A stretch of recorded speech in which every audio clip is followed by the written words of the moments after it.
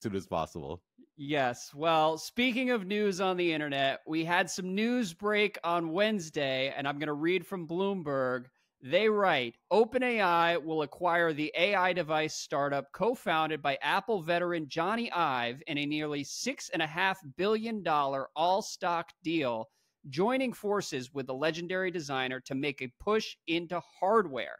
The purchase, the largest in OpenAI's history, will provide the company with a dedicated unit for developing AI-powered devices. Acquiring the secretive startup, named IO in all lowercase, also will secure the services of Ive and other former Apple designers who were behind iconic products such as the iPhone. Quote, I have a growing sense that everything I've learned over the last 30 years has led me to this place and to this moment, Ive said in a joint interview with OpenAI Chief Executive Officer Sam Altman. It's a relationship and a way of working together that I think is going to yield products and products and products. So, Ben, there have been rumors surrounding this partnership for a good 2 years now. What do you think of the news that emerged on Wednesday?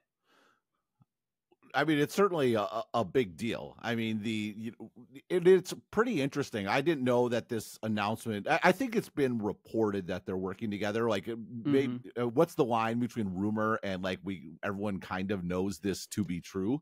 But there have been drips and drabs for about a year and a half. Right. But I one thing that has been a hang up for me has been this concept of how do you do a partnership for building this product?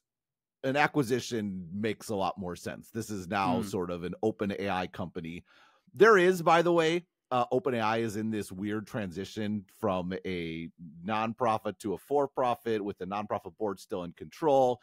A good way to diminish the amount of stock that in the final transaction goes to the nonprofit is to be handing out stock willy-nilly for entities like Windsurf and for IO. But both products, we talked about Windsurf last week, fit the general thesis of OpenAI seeking to be the interface for AI. And, you know, it was totally by chance that I wrote this yesterday in the context of Google I/O. One of my takeaways, and I know we'll get to Google I/O later, but it was overwhelming in many respects, all the stuff that they showed. And a lot of it's like, how are customers actually going to use this and get to this? Like, there's sort of these fanciful demos that we speak positively of, like, oh, AI is amazing if you take agency. And a lot of them are like, no one's going to actually do this. And one of my takeaways was actually this is reinforcing to me why for consumer companies, the hardware layer is so important. You need a product that makes it easy and ties it all together. That's right. And what's very tangible. You go to the store, you buy this thing lets you do things. The idea, and that's part of what makes ChatGPT pretty incredible, actually, is the fact for most consumers, or it started out as a website. It's a website. And then like an app. To build that way is actually, it's weird because it feels easier. Because, hey, it's just an app, right? It's just a website. It's just code. But in many respects, it's actually much more difficult than getting... In 2025, it's unbelievable that there are this many people typing chatgpt.com into their browser and accessing it that way. Yeah. Oh, that was another OpenAI deal. They bought chat.com ages ago. And then I think they realized, no, we got to stick with ChatGPT. That is the brand. But if you type chat.com, you will go to chatgpt.com. So it makes, if this is going to be a consumer tech company, which I think it clearly is going to be, this makes sense in a certain dimension. What's interesting is this eternal tension between being a hardware company versus being a services company. And I've talked about this for years and years in Stratechery. Again, to go back to Google, where I think they erred, and I think Google itself realizes they erred. And again, we're repeating ourselves. I guess this is a good sign. I think we've been on the right path. But when they were focused on differentiating Android from the iPhone. And the reality is they also needed to serve iPhone customers. And so here's the question. Is this a case where, is this a distraction? They actually need to be a service that's on other devices. They have this partnership with Apple. Is that more in the direction of where they're going?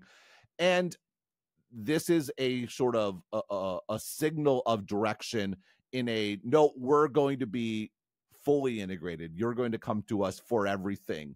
Well, And that's what I'm actually, wondering. Are they not picking a direction here? Because if you step back, it sort of looks like they're trying to become Google and Apple in one company. And I don't know whether that's a bad thing. I mean, I guess for now, as we all wait to see what this technology turns into and how people are accessing it, maybe it makes sense to keep all your options open. But I wonder whether there are drawbacks to this approach. well, let's think about the hardware layer. It's always been the case that when you think about the hardware layer, there's like Apple over there, and Apple does what they do, and you're not going to compete with them, and you're not going to get their customers because they love Apple. And so it's like, what do you do outside of that? And you think about this in the context of like Meta, right? Meta's sort of like, there's sort of an assumption Apple is going to be there, but Mark Zuckerberg has said explicitly, we want to be the Android to Apple. And embedded in that is the assumption that Apple's going to have a headset and it's going to be compelling and they're going to have their customers, and sure, Facebook will be on there. But realistically, there's also going to be an alternative to be a quote unquote open platform. And that's the opportunity that we're going to seize. If you're OpenAI, though, and you're sort of looking forward, setting aside, this is sort of a statement in many respects that we know Google's going to be there.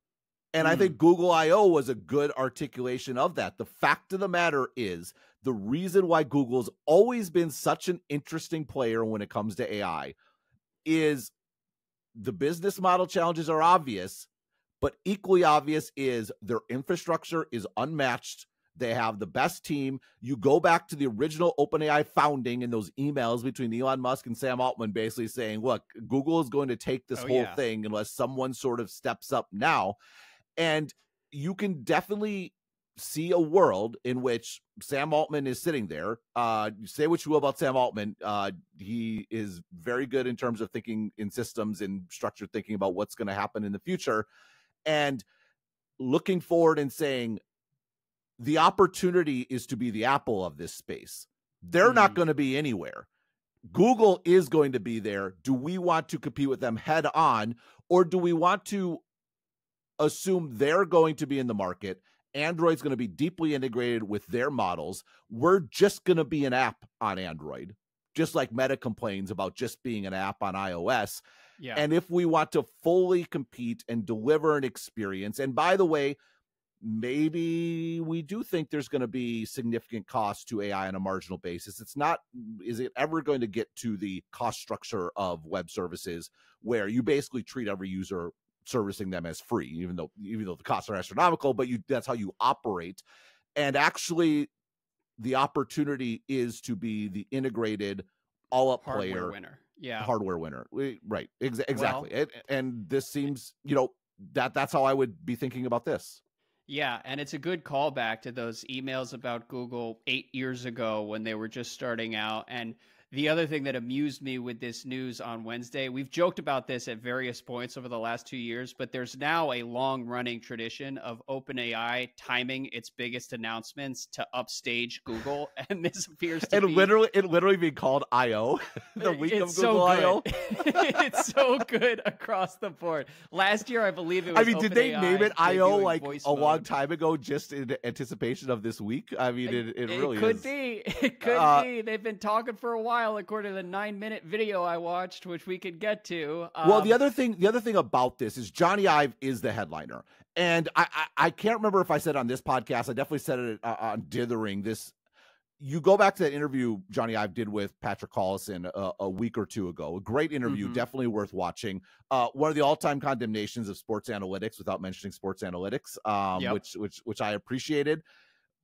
But what came across is he's locked in. He's a live player. This wasn't an elder statesman sort of looking back at his career and reflecting on where they're at. And probably the most interesting bit here, and it came across in this 10-minute video, which we will get to, was the real angst he felt about the smartphone.